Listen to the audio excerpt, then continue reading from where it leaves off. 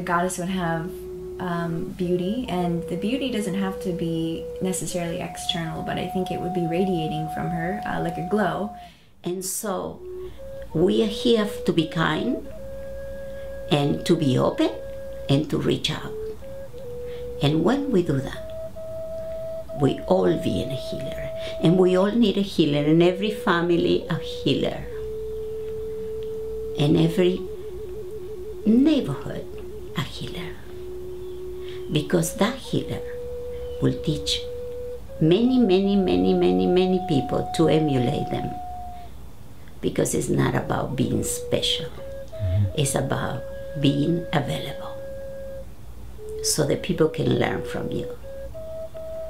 And this is what a healer is for me.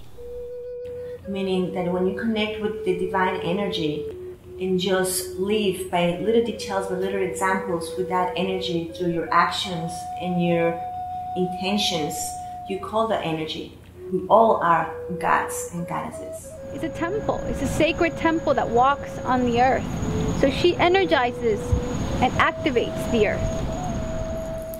The manifestation of all the good quality of femininity, positive side of femininity, which is love, caring, sweet, peace. When she recognizes it and she walks through that path, and as she walks through that path, the path unfolds, and she has that faith in herself, and there's fear, always there's fear, but she's always knowing to choose faith. That's a goddess to me.